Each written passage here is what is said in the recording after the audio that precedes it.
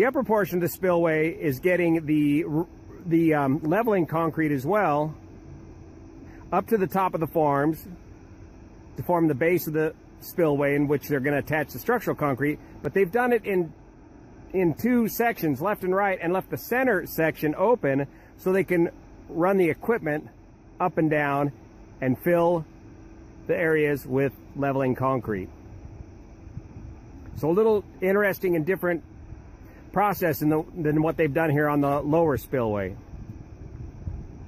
I don't know if it's because the slope is less up there and they can run the equipment like that, or what the reasoning is, but that should be a fairly fast way of getting her done.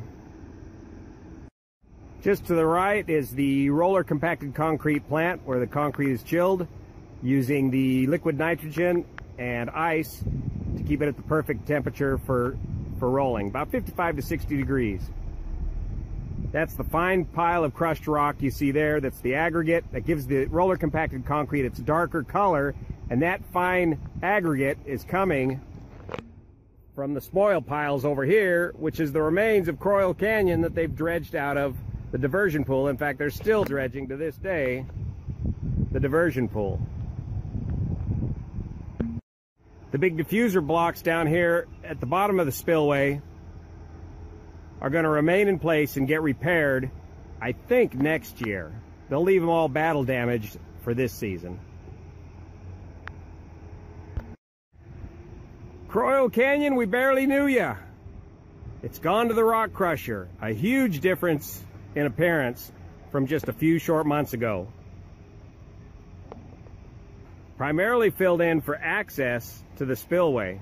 And all that dirt that's filled into the Croyle Canyon area is going to stay in there through this season. They're not going to clean it out if, in the event the spillway needs to spill over 100,000 CFS and some of that water spills over the side of the spillway. The plan was to use the Croyle Canyon to let that water exit. If that's the case, it's going to blow dirt and debris back into the diversion pool. Way up there on the left side of the spillway from this vantage point is the work being done on the emergency spillway, including the secant wall. And we'll look at a bunch of DWR videos and explain what's going on there. The secant wall, of course, get back in there. The secant wall, of course, to prevent further erosion from this point back towards the emergency spillway. And off to my right here, of course, is the face of Oroville Dam. Lo and behold, no green spot.